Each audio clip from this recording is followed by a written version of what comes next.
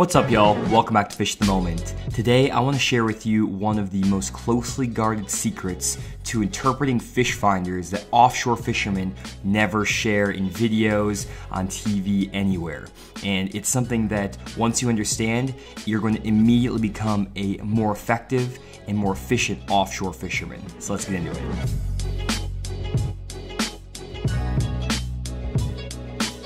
So in this video, I'm going to show you guys how to identify active bass on your fish finder so you can actually graph over offshore structure, see fish on your graph, and know that they're going to bite when you throw your bait down there. It's super important to learn how to do this if you're going to be an effective and efficient offshore angler. And I'm actually going to use a lot of examples comparing bass to humans. They're a little bit strange, but hopefully they'll get the point across. And I've kind of bucketed the ways you can identify active bass into 4 groups. So I'm going to show you 4 different ways to identify active bass using some kind of interesting examples and metaphors. So hopefully you'll enjoy. Number 1, bait fish close to bass. So the first way to identify if bass are actively feeding on your fish finder is by looking for bait fish close to bass on your down imaging. And I actually just made a video explaining how to differentiate bass from other species of fish on your fish finder. So if you haven't seen that video, check it out right here. It's also in the link in the description of this video. So what I mean by bait fish close to bass is that you're going to have a ball of bait fish in close proximity, let's say no more than 2 inches on your fish finder screen from a group of bass. And I kind of equate this picture here to a cafeteria full of people eating lunch. So if you look at this picture of a workplace cafeteria here, you can see there's a lot of people here. They have their lunch, their KFC, and they have one primary objective. They're going to eat their lunch, and they're going to be there from noon to 1 because that's when their lunch break is.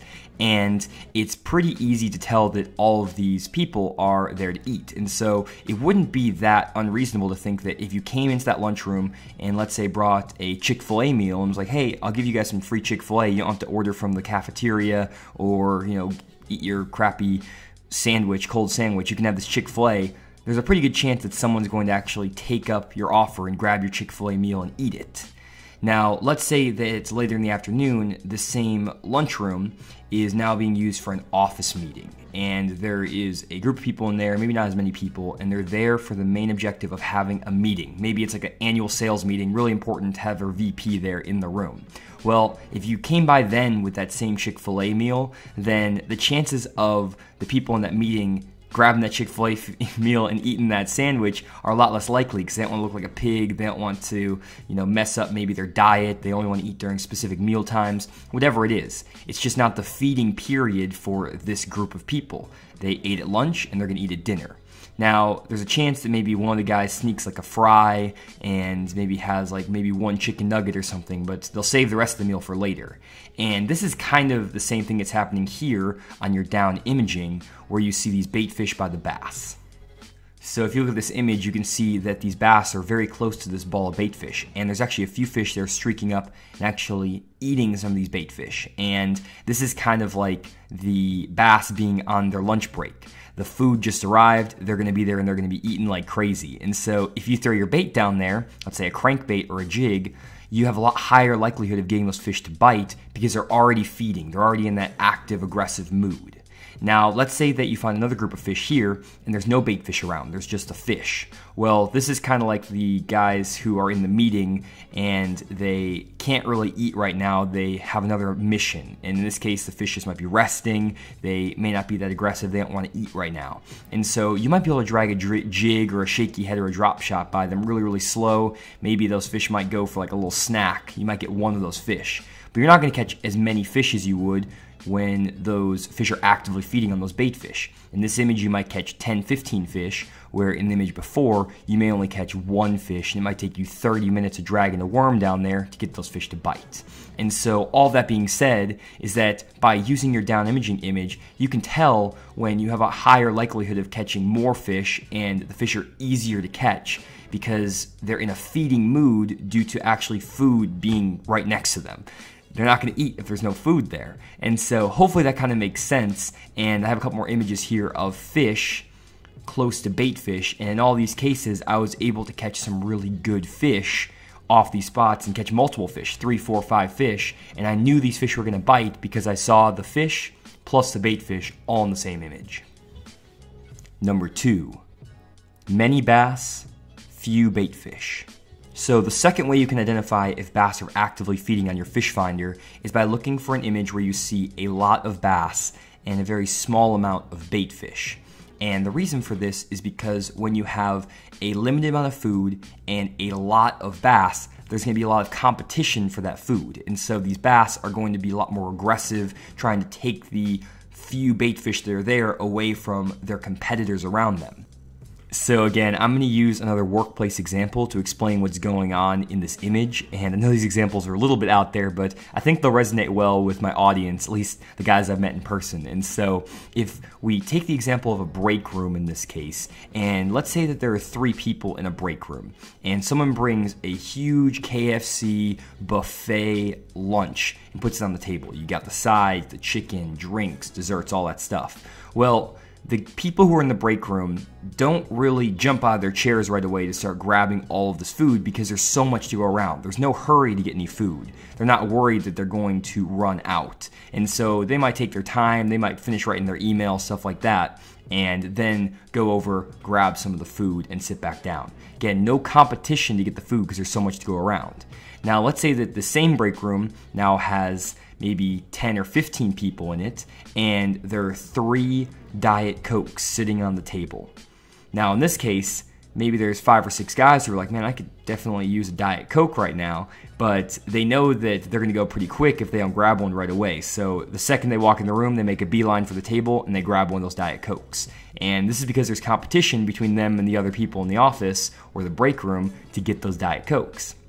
And so, kind of like the image I showed earlier, when you have a lot of fish and a very small amount of bait fish, those fish are going to be competitive against each other, and they don't want the other fish in that school to get more food than they do. So they're going to be a lot more aggressive, they're going to feed a lot better.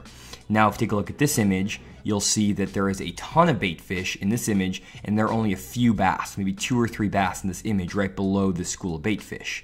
And in this case, there is a lot of food to go around, very few fish, and so these fish aren't as eager to run out and eat some baits. And so you might find that in this first group where there was very little bait and a lot of bass, these fish are going after the shad, and you can throw down a crankbait or a swim bait or something down there, and these bass are so ravenous, they're so competitive that they'll just eat your swim bait without even thinking, without even really examining it, because they just want to get some food before everyone else does. Where when you have a few bass and a ton of food, the bass are not in as much of a hurry, and if you throw that same swim bait down there again, you might not have those bass actually eat your bait because they might take more time to examine it, and they're like, oh, that doesn't look quite right. I'm gonna go eat some of these other shad that look more lifelike.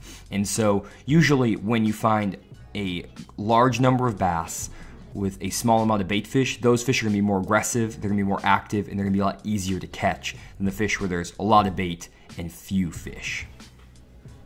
Number 3, bass on top of drops. The next way to identify if bass are actively feeding is to look for fish on top of drop-offs. And here's an image of a school of bass that's on top of an offshore ledge. And these fish were actively feeding, and I was able to get these fish to bite. And now here's an image of a school of bass that's off the side of an offshore ledge. These fish are inactive, they were not feeding, and I could not get these fish to bite. And I'm going to use the example of a swimming pool to explain this phenomenon to you guys. So if you take a look at this swimming pool, you have the shallow end and the deep end of the pool. And let's say that I gave you a challenge and said, I will give you $10 if you can get this metal ball out of the swimming pool in 10 seconds. And I'm going to throw the ball into the pool. And I give you 2 options. Do you want me to throw it in the shallow end of the pool or the deep end of the pool?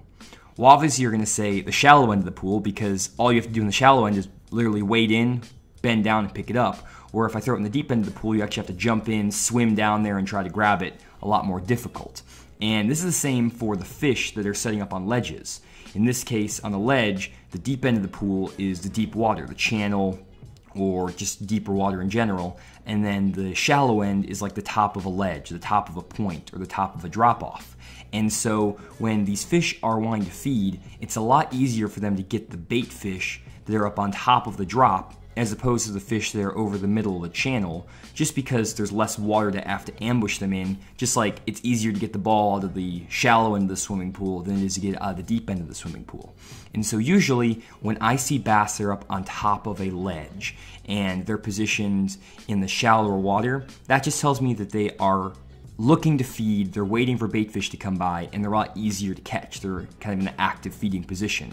Where the fish that are maybe suspended over the middle of the channel or that are off the side of the drop, those fish are not as likely to feed. They're basically just resting. And a lot of times bass will just chill out over the middle of the channel or off the end of these drops pretty much all day. Maybe 10, 15 hours of the day they'll be off the drop, and then the other, maybe 5 to 10 hours a day they actually are going to be in those active feeding positions. And sometimes a year they may only be in the active feeding position for an hour or two all day. And so a lot of times timing is a big key in offshore fishing, and you can tell when that correct timing is by looking for these fish that are on top of the drops as opposed to being over the creek channel or off the sides of the drops. Number 4, bass close to cover. And then the last way to identify if bass are actively feeding using your fish finder is to look for bass that are close to offshore cover. And by cover, I mean rocks, brush piles, sticks, shell beds, things like that.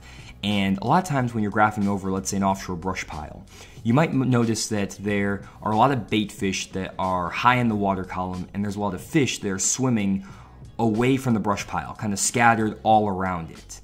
And a lot of times these fish are chasing these bait fish that are swimming around over the tops of these brush piles.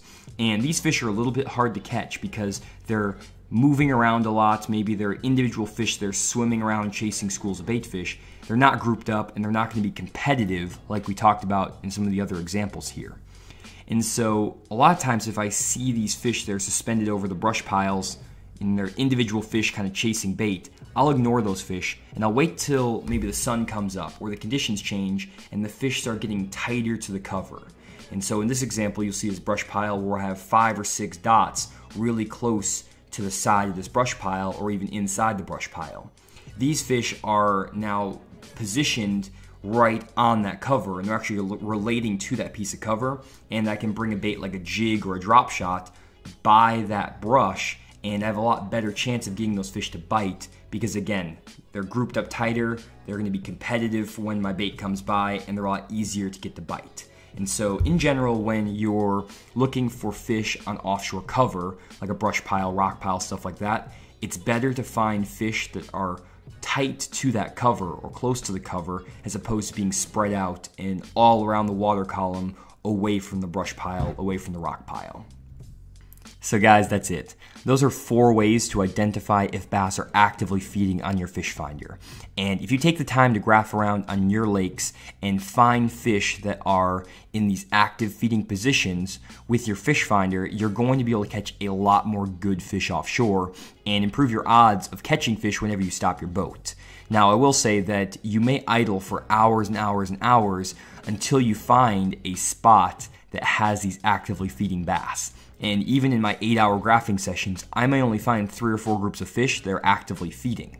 And so you'll spend a lot of time graphing over fish that are in inactive modes or that are not feeding. And so don't get discouraged if you think that the fish you're seeing are all inactive. At some point, those fish are going to pull up and feed. They will be aggressively feeding because they have to eat to live. And you just have to be on the offshore spot at the right time to find those fish when they're actively feeding. And so just spend a lot of time graphing, don't spend as much time fishing, and you're gonna catch a lot more fish offshore, especially if you use the tips in this video. So again, thanks for checking out the video. Hope you enjoyed, and if you did find the video helpful and you think a friend would enjoy, please share out the video. It helps out the channel a lot. And also subscribe if you haven't already for more fish development content. I have a lot more videos coming out, and I'm gonna try to put out as many videos as I can in November. So expect a lot of content coming to this channel in November and forward. So thanks again, and I'll see you all in the next one.